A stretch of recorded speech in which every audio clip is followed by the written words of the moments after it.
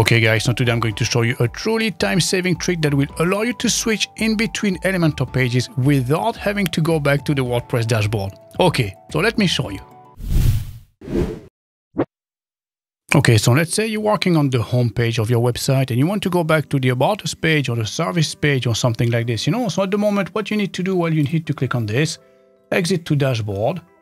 Okay, then click on this icon again. There you go. And now from here, if you have multiple pages, you might have to search for that page as well.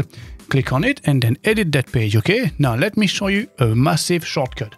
So let's go back to our home page. So let's say you're working on your home page and now you want to go to the About Us page. All you have to do is to hit two keys, Control E, and then type in About.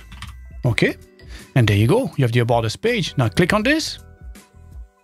And boom, just like that, you're switching from one page to the other. Now this will work with pages, but also with any Elementor templates. So if we go back to our WordPress dashboard here into templates, save templates, as you can see, I created two sample ones here of main template and law of nature. So if you were to go back to your page here and hit Control E, this will work the same way. So let's look for nature, for instance.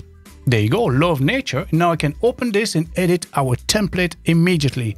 So this works with templates and also pages, so super handy feature.